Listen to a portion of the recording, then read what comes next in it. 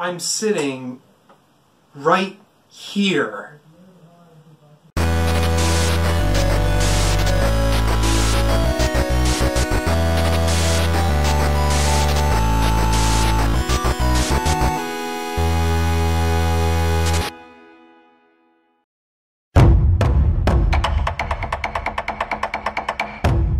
Mini Ninjas is a game I've wanted to check out for a while since I got a free copy from the Square Enix store a few years ago. I never actually checked it out because at first glance it seemed kinda simple, and I didn't think I would enjoy it too much, but I was really glad to be wrong for this one. I should have probably trusted Square Enix more since they do publish some of my favorite series. Mini Ninjas is simple, but that's not a bad thing at all. You play as a ninja named Hiro, and his job is to restore balance to the land and defeat the evil samurai warlord, which is basically the plot to every generic ninja story ever, but that doesn't really matter here. The plot is not why you play this game. But the plot did give me a bit of a Sonic the Hedgehog vibe, which is not something I expected to say about this game. The samurai warlord is transforming animals into evil samurai, much like Eggman turning animals into robots. Anytime you defeat an enemy, you free the animal. What's more unique in this game, once you free the animal, you can use magic to possess them and play as the animal, which can be anything from a rabbit or a chicken or even a bear, and you can use them to solve various puzzles or get an edge in combat.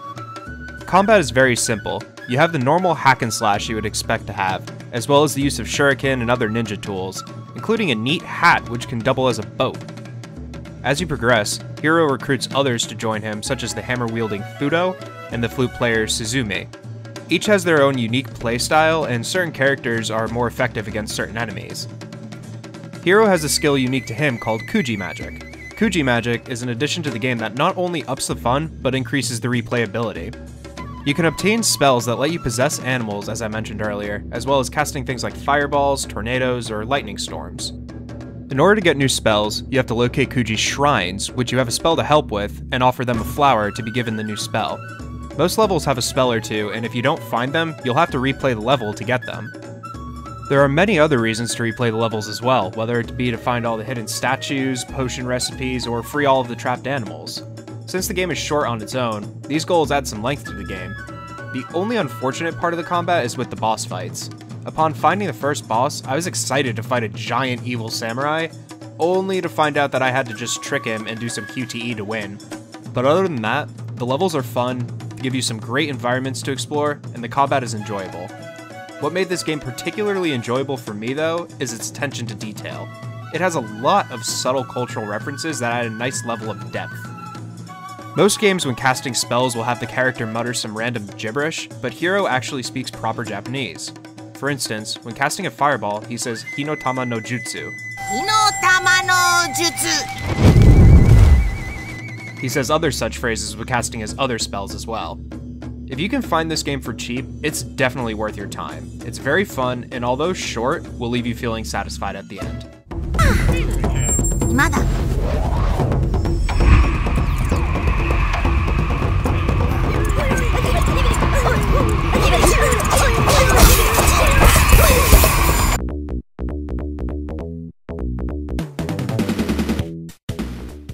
This is Shinobi 3: Return of the Ninja Master on the Sega Genesis. Part of the long-running franchise by Sega, many consider this entry to be one of the best in the series. I don't have too much experience with the Shinobi series, but I picked up this game when I first got my Genesis, and this one is definitely up there, and may even be in my personal top Sega Genesis games. You play as a ninja named Joe Musashi as he fights against his sworn enemy, the Neo Zeed, which I guess is some sort of ninja rival clan. They have a bunch of ninja minions called Bio Ninjas that Joe must defeat for, some reason. Shinobi 3 is a side-scrolling action platformer that really emphasizes precision dodging and ninja action. Its controls are tight and very simple. A is for specials, B for attack, C for jump. You primarily attack by throwing kunai, which is a limited resource, however, ammo pickups are very abundant in the game. If for some reason you run out, you also default to a melee attack when you are close enough to your enemy. Attacking overall feels really good and responsive. Shinobi 3 also shines in its platforming. Joe has a lot of abilities, just like a real ninja.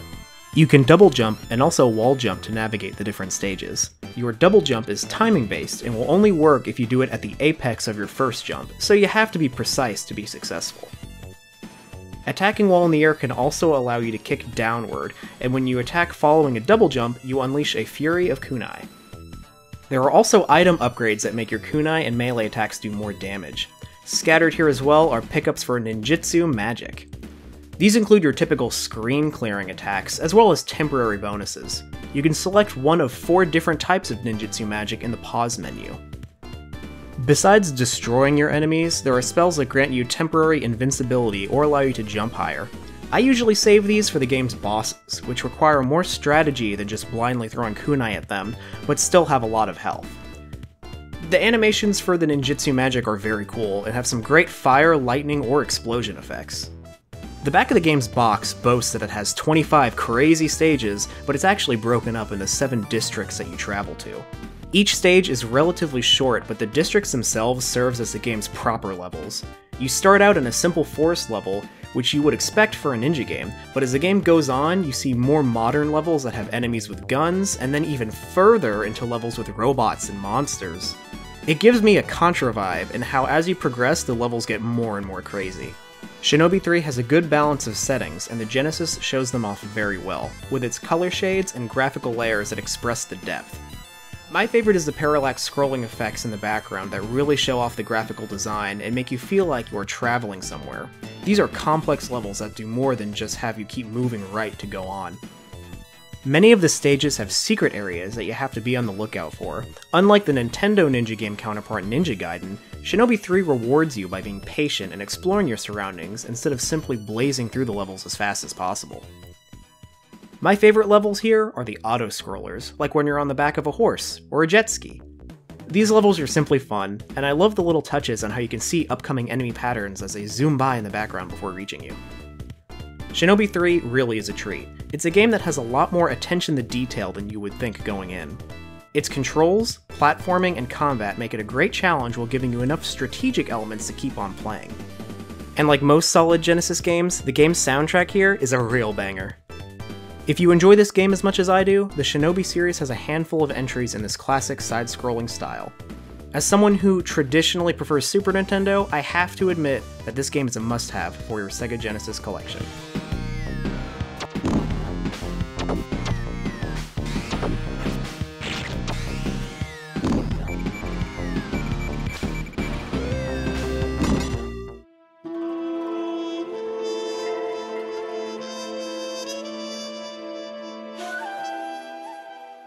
From Software has a rich history of developing ninja and samurai games, including the widely acclaimed Sekiro.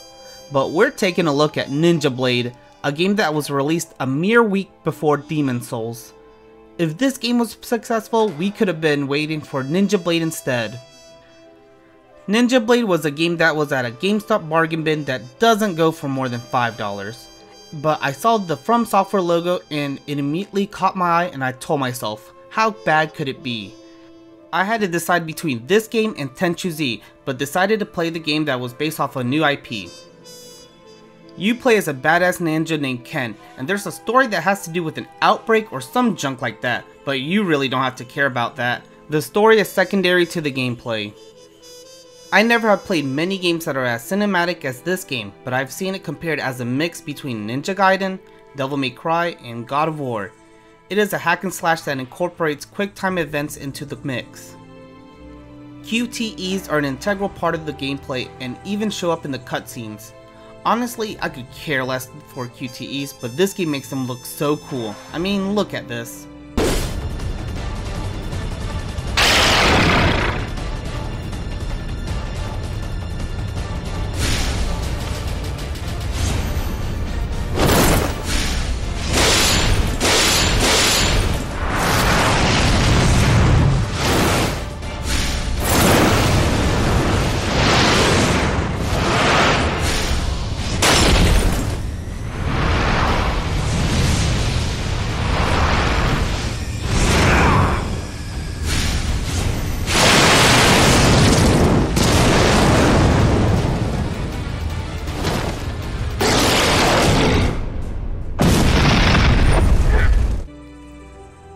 You also have to keep track of the swords you use in combat too.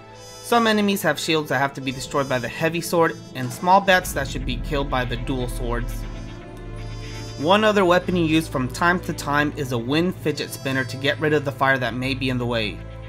Combat ultimately switches from normal hack and slash play to QTEs as the finishing blows.